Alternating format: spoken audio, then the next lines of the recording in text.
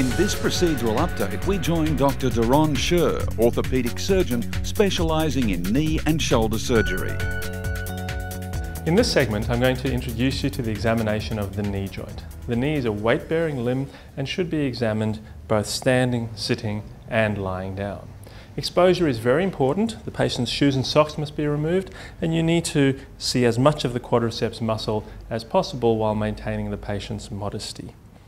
We look specifically for muscle wasting, for quadriceps muscle wasting, for an effusion, or for any abnormalities at the foot, such as a flat foot or a high arched foot, which may be affecting the knee.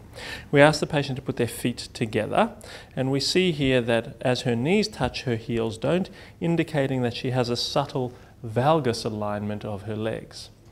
If the heels were together and the knees were apart, that would be a varus alignment, somewhat like a cowboy riding a horse. You can also have physiological alignment, which is fairly close to where we are, and males and females have slightly different alignment of their legs.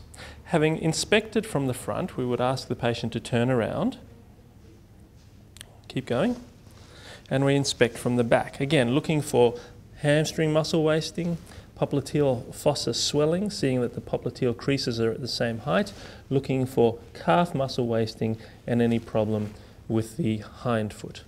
We then get the patient to turn sideways and ask them to straighten the knee as much as they can to make sure that there is no fixed flexion deformity, that they can get the knee fully straight.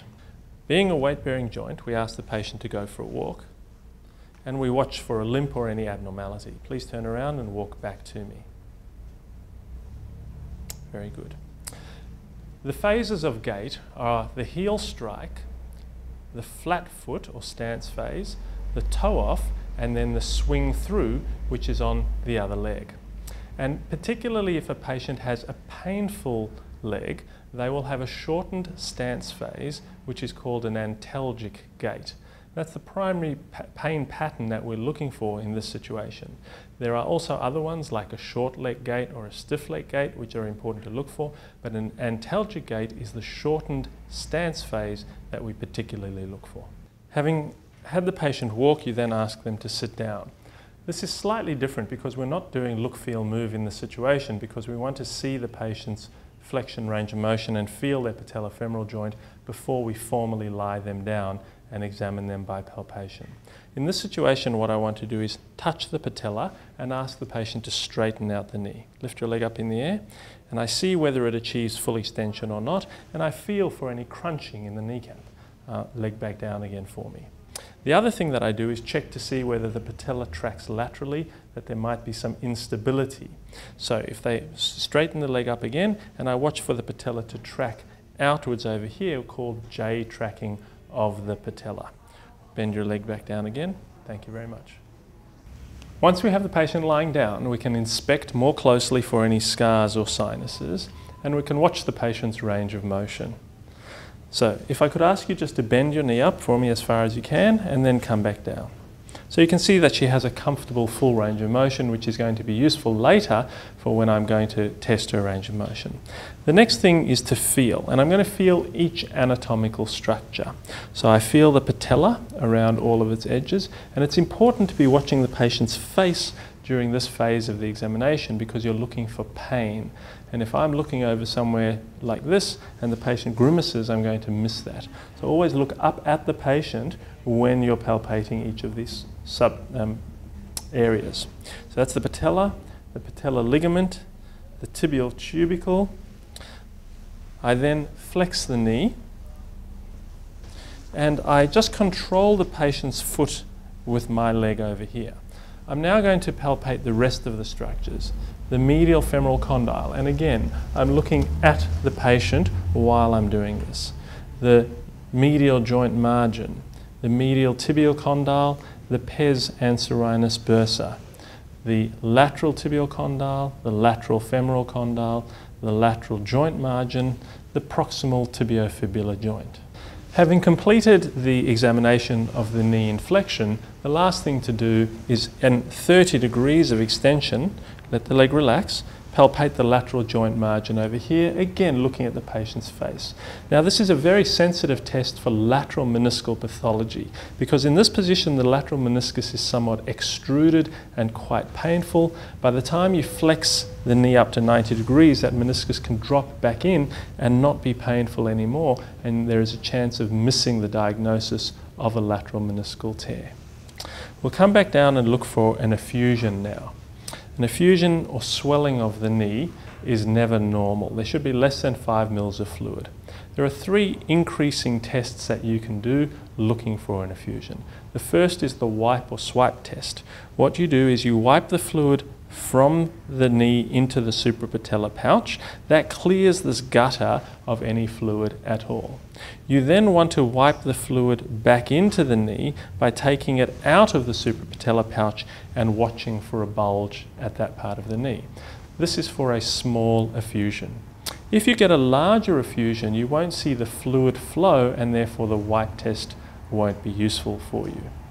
If there's a medium effusion, then what you need to do is be able to cross-fluctuate. So you bring the fluid down from the suprapatellar pouch, put your fingers and thumbs on either side of the knee, and then squeeze backwards and forwards, feeling for the fluid flowing underneath your fingers. As a very small effusion won't give you cross-fluctuation, and a very large tense effusion won't give you cross-fluctuation because the fluid can't travel. So the last thing to look for is what's called a patella tap, and that's when there's a very large effusion.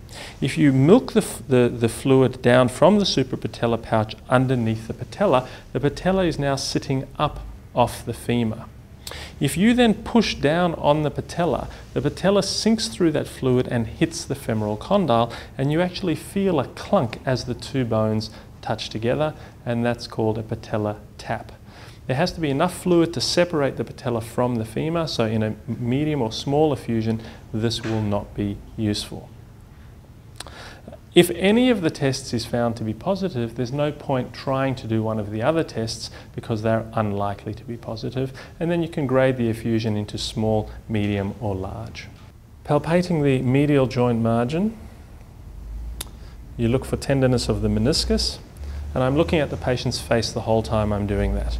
I then abduct and externally rotate, and again feel for that meniscal tenderness, and this point here is typically where the patient goes ouch, and that's how you know that they have a meniscal tear. While you're there, you check the MCL femoral insertion and MCL tibial insertion, and you do the same thing for the lateral collateral ligament. We then go through the anterior and posterior draw. We make sure that the hamstring tendons are relaxed, that the tibia is sitting in line with the femur where it should be, and we pull anteriorly on the tibia. In this situation, there's less than 1 millimeter of translation. If we're going to do a posterior draw, we need to be sure that the starting point is correct. So using the thumb sign, we feel the tibial condyle is sitting in front, and we push backwards, looking for a sag posteriorly. We then move to the Lachmann test. The Lachmann test is the most sensitive test to use when looking for an anterior cruciate ligament injury. It's done with the knee bent at 30 degrees of flexion as seen in this photograph, making sure that the patient's heel rests comfortably on the examination bench. Essentially, the thigh is held still while the tibia is pulled forward and the amount of movement is noted. The quality of the endpoint at the end of the movement is described as either firm or soft and is always compared to the other knee. If the movement of the tibia on the femur comes to a sudden stop, this is described as a firm endpoint. A soft endpoint almost always indicates a torn ACL. This is used in combination with the anterior draw and the pivot shift to confirm the diagnosis. We then carry on with the pivot shift test. And the pivot shift test is done with the leg in extension, internal rotation with a valgus stress.